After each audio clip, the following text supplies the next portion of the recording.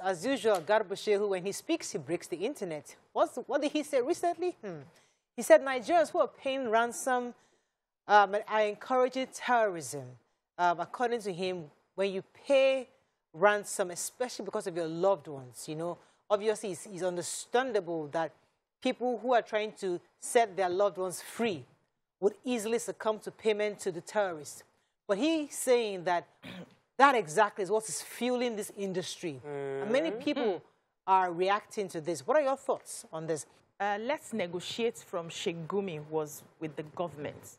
He was trying to see how the government can understand the plight of the people, the terrorists, the bandits, and come to an understanding with them. He wasn't talking about family negotiation. Of course.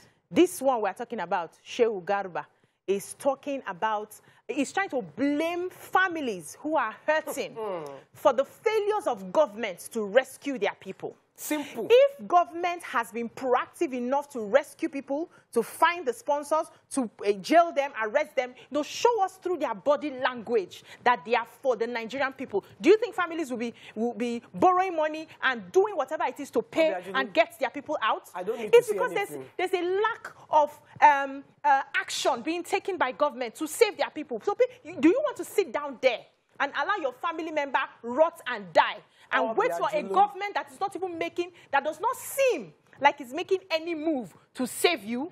Or would you do whatever it takes to save your own person? You have said it all. I said it all, Abi. I don't need to say anything. Yes, I don't say anything. Because coming from, you can say it. You can say it. People paying ransom. Tope can say it. Obiajulu can say it. You, government, cannot say that. At all. Because you owe a huge responsibility to your people. They don't rescue your people, and you are telling me if I pay ransom, you are the one feeling them. You are telling me if I say Nigeria happens to me, if they kidnap your loved one, will you not say it? Okay, so please, they should talk with caution. Everybody would always say what is right until it fits them. We always say corruption is bad until it comes to you. Exactly. So I think that the assignment of the government is not just to analyze the data; it is to wear the shoes of your people. And I don't know. This is another misfire, misyan from that perspective. Not at this time when we have kidnappers threatening to kill victims of the train. And the kidnappers are saying that we no longer want to talk to the government. We now want to talk to the family directly because it seems the government don't care about those people. It is at that point that you should not make this statement. Is what he's saying, is it factual or not? So I started by saying that if you study the facts on ground, if you study the facts anywhere in the world, when you pay kidnappers, when you pay kidnappers, you encourage the business. They have more money to arm themselves. So he only stated it's a fact. But a fact, when you are stating a fact without, if you want to say, don't pay 100 million naira as ransom, but I will give 100 million naira to the police to ensure they are equipped to do the job, I can't hear that. When we go and meet police officers that your family member is kidnapped, it is from the police office that they will tell you, Oga, do you really want to rescue your family member? Talk to the people directly. So we are living in that world where he's saying something different from what the people on ground are saying. So you're not trickling it down. If you don't want Nigerians to fund kidnappers, how well are you funding the police? Because the only way to prevent kidnapping, rescuing the people. Exactly. Even apart from funding the people, Why can you say you're not going to talk? You say you're not going to talk. Put yourself in the shoes of these people who their families are kidnapped. The 7 people that were released from the train, I hear that they paid a huge sum to get those 7 people released. There are still 43 people. Still, who have not been able to who have not been able to gather money. Now, the government has not shown any sign that they are doing anything to release those people. I don't know if the little newborn baby has been released. And every day, I have sleepless nights thinking of that newborn baby who was born in captivity. It's painful. It is painful to me. Do you understand? But what Sarabashi is saying, which I want us to understand, he's saying that we are further endangering the lives of other Nigerian citizens when we keep fueling. So yes, we care about me, myself, and my husband, my love, my children. Yes, because of me, I will pay. But as I'm paying that, I'm putting you at risk. I'm putting you at risk because once I pay for my own children and my own husband, they will kidnap you because they expect you to do the same thing. So I hear you. There's a part of the government. Absolutely. We are all agreement that they should do it. But if I keep paying because my child has been kidnapped, my son has been kidnapped, you are in danger because they will do the same for you. Exactly. I agree with if we keep doing that for one by one, all of us are in danger. I agree with you, Mariah. But what other choice is it giving to us? So exactly. it's not enough to just have a talk shop. You are doing this and you are doing that, but you are not providing solution. If you had made this same statement and he had given us another solution, this is what the government is doing.